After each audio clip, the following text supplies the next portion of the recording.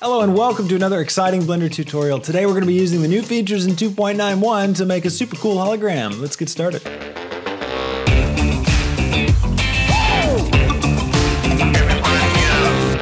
So with this new feature, we've got this really cool thing where we can take any mesh and turn it into a volume. So if I want to create this like hologram thing, so I want to have like a projector cone kind of going up, and I want to have some object at the top, you know? So let's Shift A, let's grab a cone, let's rotate it on the Y. So let's say this is like our projector thing.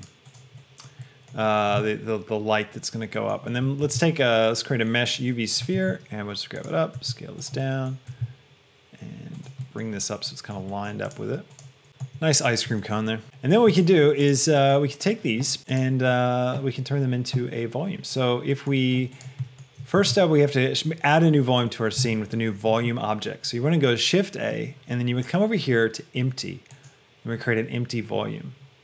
Then what we want to do is we want to take these guys and we want to use them in the volume. So we can come over here to the modifier tab, and we can add these new modifiers, volume, mesh to volume. Now, if you've got your mesh, you know, and you're thinking, oh, I want to add this new mesh to volume thing for it, and you're looking for it in here, you're only going to find volume to mesh.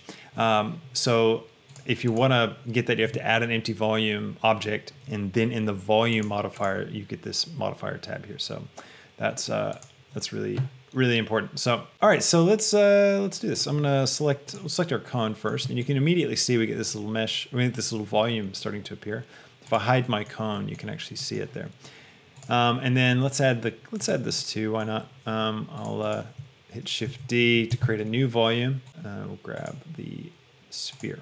There we go. And I'm gonna hide my sphere and my cone, and now we've got these two objects. All right, so now let's take our volume objects, and we're going to create a new material. And automatically what it's going to do is it's going to create a principled volume shader. So if I come over here, open up my view, go to shader editor, you can see it's added then in a principled volume shader. Okay, so why is this cool? Why is it exciting that we've got this new volume mesh thing? Well, in the past, in Eevee, there was no way to get this kind of a shape, or this kind of control over a volume. You could create a circle, a sphere, right, using a gradient node. You could kind of shape things using noise and whatnot, but you couldn't get specific shapes. You couldn't like make a Suzanne, right? Because there's this node here called let's see, point density node.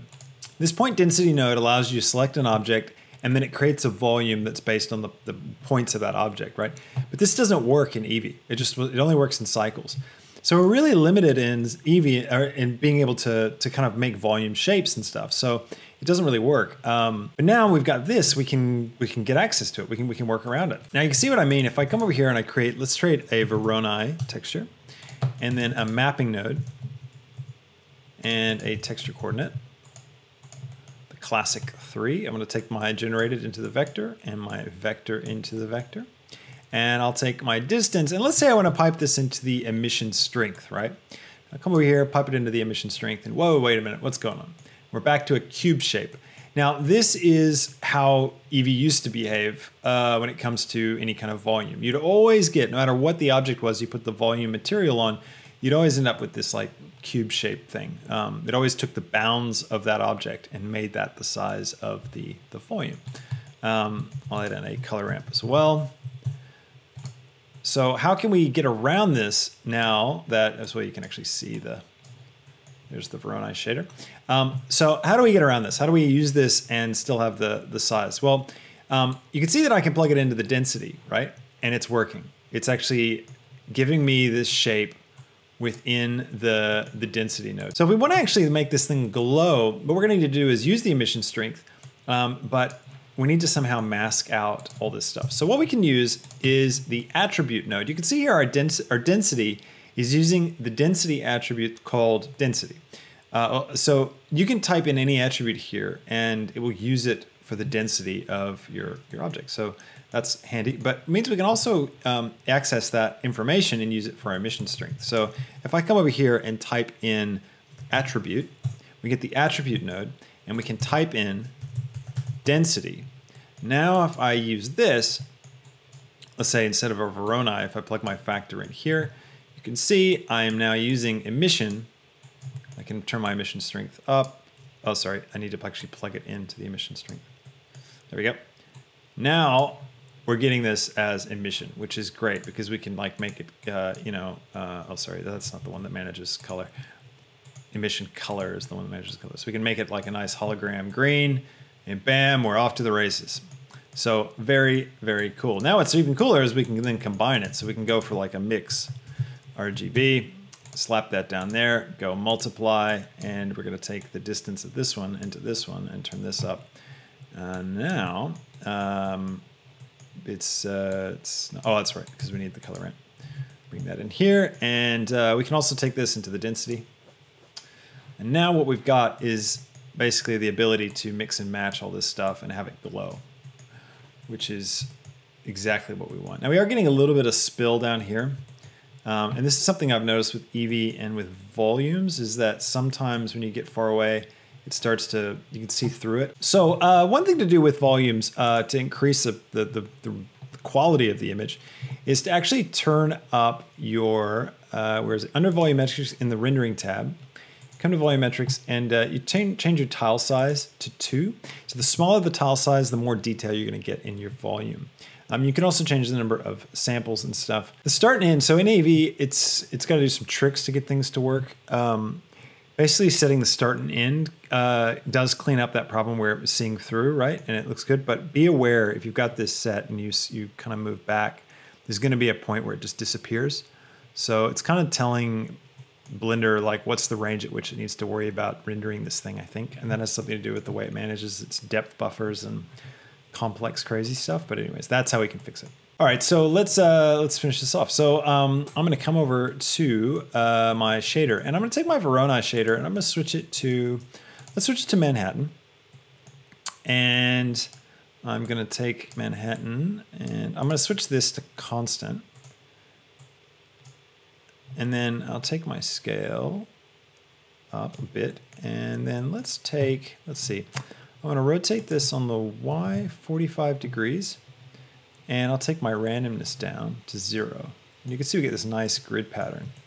And what's so cool is that you're getting to see these noise patterns like actually in 3D, which is really neat, I think. Okay, so how can we turn something like this into something that looks right? Let's see. What does a hologram really look like? I think if we just had like layers. Can I use the Z plane to create those layers? Yeah, that looks pretty good. Emission strength up a bit. So in order to do that, let's move this out a bit. And I will grab a math node and I'll plug it in here and I'll set this to multiply and I'll just turn this up. Now it's just really gonna start to glow, get nice and hot. Looks good. I turn my, so if you come over to the modifiers tab, underneath the Vesh volume modifier, just turn my voxel count up to 64. So I've multiplied it by 2, just doubled it up. And I've also turned my exterior boundary bandwidth, exterior bandwidth down to 0. So what this does is it basically, if I increase this number, it's gonna basically expand outside the mesh bounds, but I want it to stay within the bounds completely. I can also turn off fill volume, and that's kind of cool because then we can create a hollow mesh, which that might be nice for a hologram. Because then the bottom one can be, that sort of dim look. And now what's so cool about this is that, you can animate these things now and get these things, like we could make this rotate. All right, what can we bring in that would be cool to see in here? So I'm gonna take this is the hero ship from our Epic Space Battles tutorial series. Again, if you wanna get a hold of this, you can find it on Patreon, the actual project file. You can access that at the $20 level now. And then if you want all the tutorials on how we made this guy, you can get those either by becoming a YouTube channel member at the All Access Pass level, or you can join up on Patreon as well, and that works. So here's our hero ship. So let's take this guy and turn him into a hologram. Let's see if this works. So I'm going to take my top volume and I'm going to change my object to small wing is what it ended up being called. And I'm going to position him right at 0, 0, 0. And yeah, there he is. Look at that. Oh, this is very exciting. Very, very exciting. All right, let's switch to render view, see what it looks like. Oh, that's so cool. So now naturally we can hardly see what he looks like. So we can improve that probably by coming over here and changing some of these things. We could fill the volume. We could expand out the exterior just to give it a bit more definition.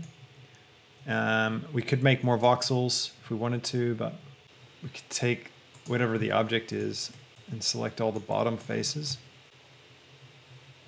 And then if we took that and we hit Shift D to duplicate and then Control P to separate, no, it's not Control P, just regular P, separate by selection, we leave edit mode, and then there it is. And we go into edit mode, select all, hit E to extrude, make sure and then we're gonna grab it on the Z, bring it down and scale it like this. Yeah, if we just change the interior band, it's gonna kind of thin it out.